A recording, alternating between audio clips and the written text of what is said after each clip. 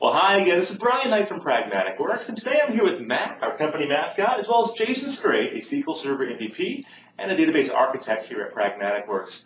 Today we're here to talk about some of the top mistakes that database administrators make or developers make with performance tuning. Right. Some of the things that they could have done up front, perhaps, or done after the fact that they just things they don't do. So this is a debate that a lot of developers have all the time, right? Right. Yeah. I mean, and when you talk about the top five, it's top five based on experiences, but these are based on things I've seen out at different clients all the time, and they're fairly common. Yeah, they are. And this is there's of course more than five, but these are the big five. So let's get the whiteboard and kind of talk about some of those big ones that we see out there. Oh yeah. All right, so Jason, Mac has just gone through and he released his database to production. Yep. Unfortunately, a week later, he started getting calls, or I started getting calls, because, well, first of all, I started getting calls, so I let a dog inside a database. Right. But we started getting calls because the performance wasn't very well. So what are some good tips that Mac can do to really get beyond the basics and into better performing databases? Okay. There's a few that we can hit, and they happen to be on the board.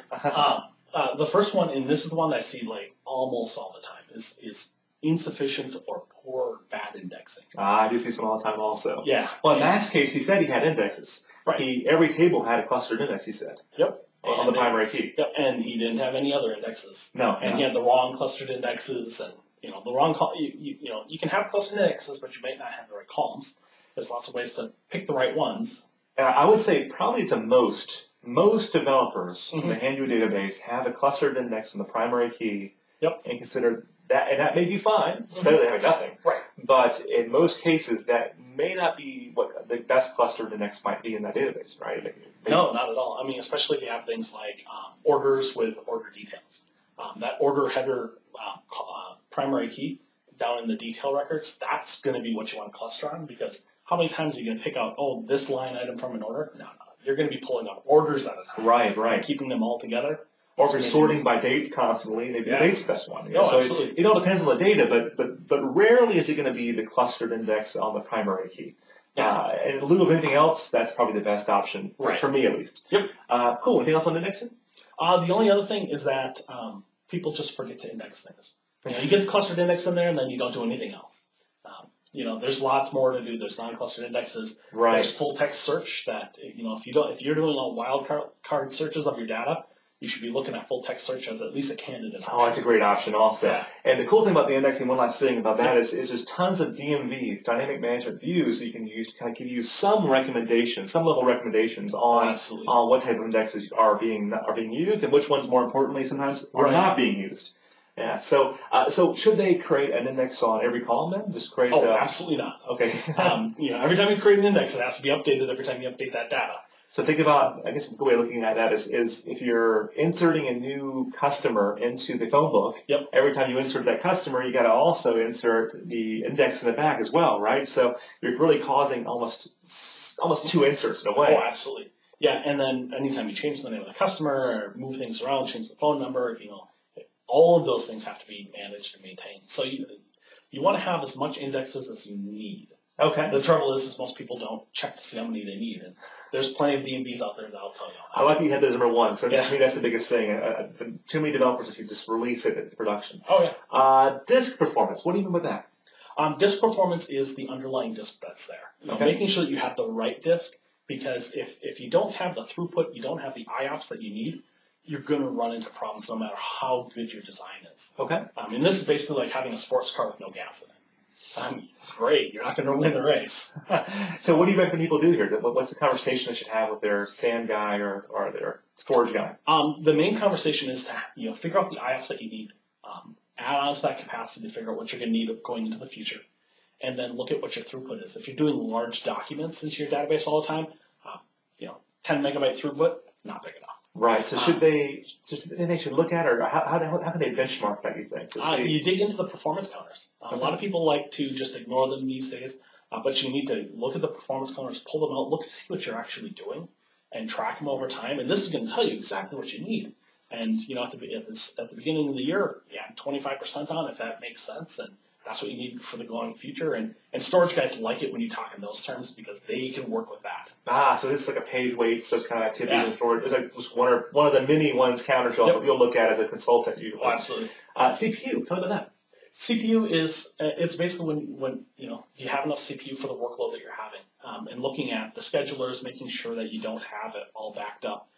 Typically, when you've got your workers queued up, you should have maybe when it's busy, like 5, 6 threads that are waiting out there. Mm-hmm. I've seen some systems where I go in there and they're like, yeah, we're having some performance problems. And they've got 30, 40 threads waiting. Right.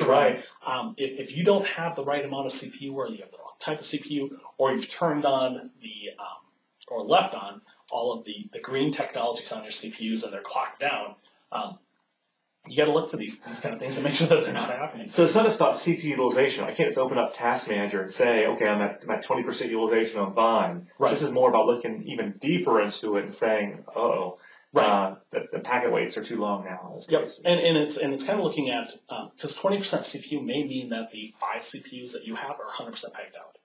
You have to look at what you've got allocated, especially when you're doing virtualization. And that also goes back to disk performance involved. Yes. Virtualization will hit you on disk performance unless you really tune this bad boy, right? Yep, and you make sure that you've got things allocated out the right way. Gotcha. Memory. This is SQL Server is incredibly reliant on memory. Right. Where CPU is cheap and memory is cheap. Disk is cheap, but memory is a cheap way to fix and band-aid some things, right? Yes. There's a lot of times where you can just double, triple the memory and you get double, triple the performance right back out. Making sure that you have enough. Skipping out on memory just never makes sense because you're talking about a $400 or $500 expense sometimes. Right. And then comparing that to a consultant you have out there for a few $1,000s in a week, and then adding in more memory is a good thing to do. It doesn't always fix everything all the way long term, but that's where you get into bullet number 5 here. This is the blame the developer was. It is a little bit in a way. Yeah, it is a little bit. It's kind of if you're looking towards the future and you're like, oh, my application is someday going to need X, Y, Z, and you're not actually going to be using it, don't build it. Right. And it's also looking at if you discover CTEs for the first time, and you're like, oh, I know how to do CTE. Everything's CTEs. Right. First of all, you go 10 tables. Looking at the CTs, I've seen people that they first learn about them. They're like, oh, these are great, and they do 30 of them in a row in the same query, and then they're so slow.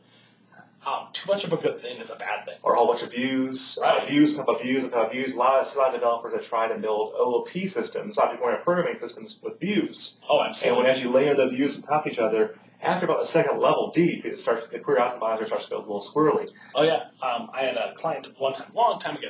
They got up to 26,000 records in the system, and it wasn't a very big database. It was about a 50 meg database, and it shut down the server. 50 meg with an M. M. Wow. Tiny application. All it did was track tasks. But at 26,000 records, server couldn't handle it anymore. This had 16 cores that was assigned to it. I think they had 8 gigs of memory. Holy cow. So yeah, it was fine from a resource standpoint, but SQL Server, they had 6 or 7 nested deep levels on their views. So this is all about poor design. When you're developing the database, don't try to build the Yankee Stadium when you only have a minor league baseball team, basically. Yeah, and one of the things I tend to tell people is, if you get done and you're like, I did a very clever design, you probably did the wrong design. Right. Because the more clever it is, the more spaghetti code that probably got into it. Well, I think ultimately it comes down to if somebody were to look over your shoulder tomorrow, mm-hmm. and it takes more than 5 minutes for you to explain why you did something, it's probably a little too complex also. Right. I mean, really, SQL Server is a pretty simplistic system, like Oracle or DB2 is, right? So it takes longer than that to explain something's not right. Right. Is there anything else you want to mention, though? No, this kind of covers it for today. Okay. Again, this is one of the things that Jason does regularly during assessments as a database architect. Yep. And if you have any questions about Jason or any of our other consultants, please go to pragmaticworks.com. And thank you for joining us today. And Jason, thanks for flying in from Minnesota to do this also. Oh, you're welcome. Thanks.